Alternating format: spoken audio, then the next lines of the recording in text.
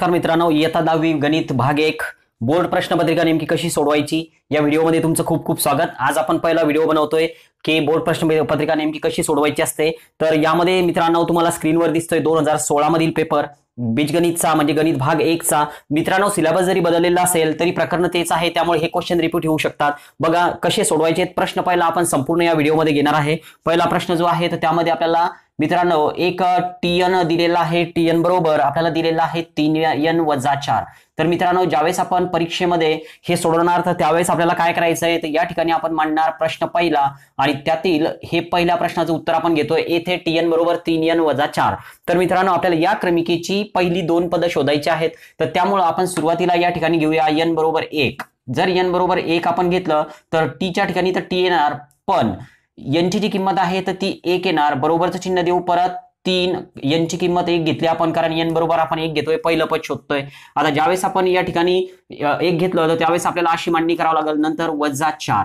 तर मित्रांनो 3 आणि कंस आहे 1 आहे सोबत, तर यांचा असतो गुणाकार, 3 1 3 झाले आणि सोबत हे समोरचे -4 आहेत। आता यापैकी 4 ही मोठी संख्या आहे तर त्यामुळे तिचं चिन्ह उत्तराला येणार, म्हणजे वजा चिन्ह आपण उत्तराला देऊ। 4 मधून 3 वजा केले आपलं उत्तर 1 मिळणार, म्हणजे पहिलं पद जे आहे तर ते 1 मिळालं पण वजा चिन्हासह। आता मित्रांनो दुसरं पद शोधूया। तर आता या ठिकाणी आपण n बरोबर 2 घेऊ, कारण आपल्याला दोन पद विचारलेली आहेत, तुम्हाला प्रश्नपत्रिकेमध्ये ते दिसतंय। ज्यावेळेस आपण n बरोबर 2 घेतो तर त्यावेळेस t2 या ठिकाणी मांडावं लागेल, कारण दुसरं पद शोधतोय आपण। नंतर या 3 च्या खाली आपण 3 मांडूया, n ची जी किंमत आहे यावेळेस 2 घ्यायची मित्रांनो, कारण दुसरं पद आपण शोधतोय। नंतर -4 बरोबरचं चिन्ह दिलं, बरोबर चिन्हाखाली आता 3 चा 2 चा गुणाकार, जसं 3 1 3 केले होते या ठिकाणी करायची 3 2 6।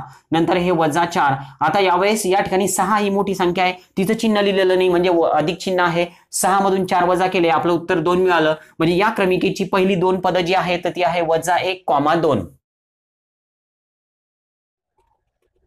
तर मित्रांनो अशा प्रकारे उत्तर सुद्धा आपल्याला मांडावं लागेल की दिलेली जी क्रमिका होती त्या क्रमिकेची पहिली दोन पद आहेत -1, 2। आता बघूया मित्रांनो प्रश्न क्रमांक 2, म्हणजे प्रश्न पहिल्यामध्ये दुसरा प्रश्न आपण घेतोय। 2016 मधील ही बीजगणितची प्रश्नपत्रिका आहे मित्रांनो। आता बघा यामध्ये एक वर्ग समीकरण दिलेलं आहे, आपण येथे असा एक शब्द मांडून घेऊया आणि दिलेले जे वर्ग समीकरण आहे ते मांडूया। वर्ग समीकरण आहे 2x चा वर्ग, नंतर आहे -x, नंतर आहे -3 बरोबर 0 आणि यामध्ये मित्रांनो आपल्याला शोधायच्या आहे ABC च्या किमती। आता आपल्याला वर्ग समीकरण जे दिलेलं आहे तर त्याची तुलना सामान्य रूपाशी करायची, तर सामान्य रूप असतं ax वर्ग अधिक bx अधिक c बरोबर 0।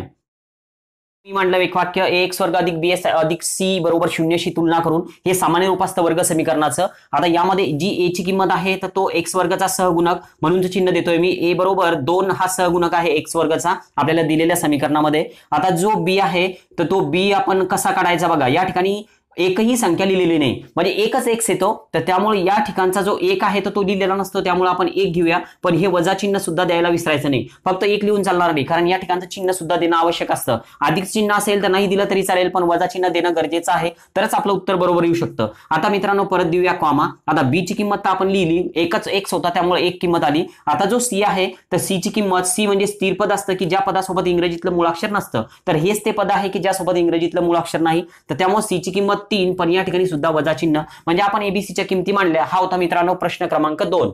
आता मित्रांनो आपण प्रश्न क्रमांक 3 वर येऊया। आता या 3 मध्ये काय दिलेलं आहे बघा, यामध्ये आपल्याला दोन मूळ दिलेली आहे वर्ग समीकरणाची आणि आपल्याला तयार करायचं वर्गीय समीकरण। तर या ठिकाणी आपण परत येथे असा एक शब्द मांडूया। आता जी मुळं आहेत तर त्याला एका मुळाला आपण अल्फा म्हणत असतो आणि दुसऱ्याला आपण बीटा म्हणत असतो। आता हे अल्फा बीटा आपल्याला मांडून घ्यायचे। बघा अल्फा जो आहे तर तो आहे -2 आणि बीटा जो आहे तर तो आहे -3। आता आपल्याला वर्ग समीकरण तयार करण्याचं सूत्र मांडायचं आहे।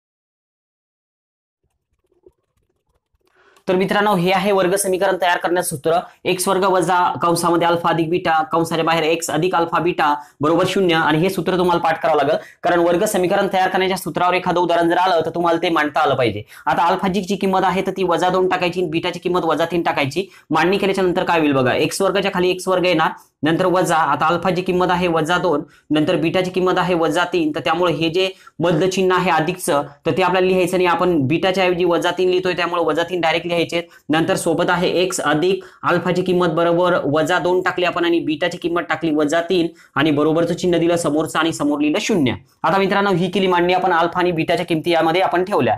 आता ज्यावेळेस समान चिन्ह असतात त्यावेळेस बेरीज होत असते, तर त्यामुळे या ठिकाणी आपल्याला मिळणार x चा वर्ग, आता वजाचं चिन्ह बेरीज होईल, 3 आणि 2 यांची बेरीज 5 येणार, पण मोठी संख्या जी आहे तर ती 3 आहे, 3चं चिन्ह उत्तराला लागेल म्हणजे -5 कंसामध्ये आले, सोबत आहे x। आता हे जे चिन्ह आहे अधिक आहे, या दोन संख्यांचा गुणाकार आहे, कारण दोन्ही संख्या ज्यावेळेस कंसात असतात तर कंसांचा गुणाकार असतो। आता 2-6 दोन्ही जर चिन्ह ऋण असतील तर गुणाकार धन होत असतो, आणि गुणाकार झाला 2-6 किंवा 3-2-6 तर गुणाकार हा धन झाला, या ठिकाणी धन चिन्ह येणार, यासोबत x नाही, यासोबत x आहे, पण हे जे आहे यासोबत x नसून समोर बरोबरचं चिन्ह आहे ते आपण देऊया आणि समोर मांडूया 0। आता नंतरची स्टेप काय येणार मित्रांनो, x वर्गाच्या खाली x वर्ग येणार। आता हे वजा चिन्ह जर बाहेर काढलं तर या वजा चिन्हामुळे हे झालं अधिक, म्हणजे x वर्ग अधिक, यासोबत आहे 5, सोबत आहे x अधिक 6 बरोबर 0। तर हे आहे मित्रांनो या मुळापासून तयार झालेलं वर्ग समीकरण। आपण घेत आहोत 2016 ची बोर्ड एक्झामची गणित भाग 1 ची इयत्ता 10वी ची प्रश्नपत्रिका आणि पूर्ण उत्तरासह, आणि उत्तर कशी लिहायचे ते सुद्धा मी तुम्हाला सांगत आहे। जर तुम्ही चॅनलला नवीन असाल, सबस्क्राइब केले नसेल तर सबस्क्राइब करा, बेल आयकॉनवर क्लिक करा, म्हणजे येणारे सर्व व्हिडिओ जे तुमच्यापर्यंत पोहोचतील। बघा पहिल्या प्रश्नातील चौथा जो उपप्रश्न आहे त्यामध्ये एक निश्चयक दिलेला आहे आणि या निश्चयकाची किंमत आपल्याला शोधायची। तर त्यासाठी आपण करूया सुरुवातीला 2 कंस, पहिल्या कंसामध्ये मांडूया 4, दुसऱ्या कंसामध्ये मांडूया 1। हे एक सूत्र असतं, निश्चयकाची किंमत काढताना या संख्येने या संख्येला गुणायचं असतं। आता नंतर मध्ये द्यायचं असतं वजा चिन्ह आणि राहिलेल्या संख्या ज्या आहेत तर त्या समोरच्या कंसामध्ये मांडायच्या असतात। तर या ठिकाणी येतील 3, या ठिकाणी येतील -2। जर मित्रांनो हा गुणाकार आपण करून बघितला तर आपल्याला मिळतील 4-1 4, सोबत 3-2-6, पण 2 चिन्ह ऋण आहे त्यामुळे हे झालं धन, म्हणजे या निश्चयकाची जी किंमत आली तर ती 10 आली, 6 आणि 4 ची बेरीज। तर हा मित्रांनो चौथा प्रश्न होता। आता आपण घेऊया 5वा प्रश्न। या ठिकाणी नमुना अवकाश लिहित असताना कसा लिहायचा बघा, आपण ते वाक्य मांडायचं, आठवड्यातील दिवसापैकी एक दिवस निवडण्याच्या प्रयोगासाठी नमुना अवकाश।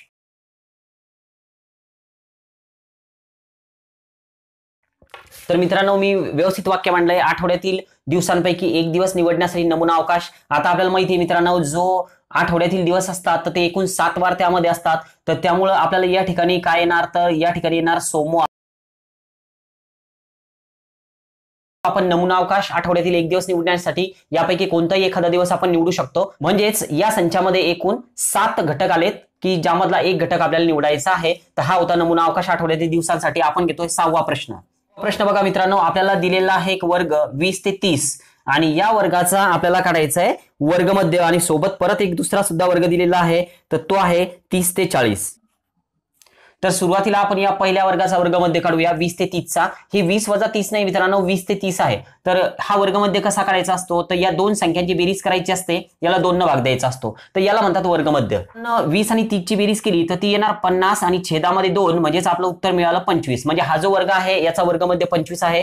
आता तसेच हा जो शब्द आहे हा तुम्हाला खालच्या ओळीवर घ्यावा लागेल। आता या ठिकाणी जो पुढचा वर्ग आहे तर तो वर्ग आहे 30 ते 40। आता 30 ते 40 साठी जो वर्गमध्य आहे तर तो कसा येईल बघा, वर्गमध्य बरोबर सूत्र तेच। तर मित्रांनो या ज्या मर्यादा आहेत वर्गांच्या, खालची मर्यादा आणि वरची मर्यादा यांची बेरीज करायची, तर त्यामध्ये 30 अधिक 40 ची होणार बेरीज आणि छेदात येतील 2। आता जर यांची बेरीज आपण करून बघितली तर ही येणार 70, छेदामध्ये 2, त्याला जर आपण 2 ने भाग दिला म्हणजे निमपट केली तर आपल्याला मिळणार 35। म्हणजे या वर्गाचा जो वर्गमध्य आहे तर तो 35 मिळाला मित्रांनो। आता हा होता पहिला प्रश्न 2016 बोर्ड प्रश्नपत्रिका गणित भाग 1। याचा स्क्रीनशॉट तुम्ही घेऊ शकता आणि नक्की हे प्रश्न सोडून बघा।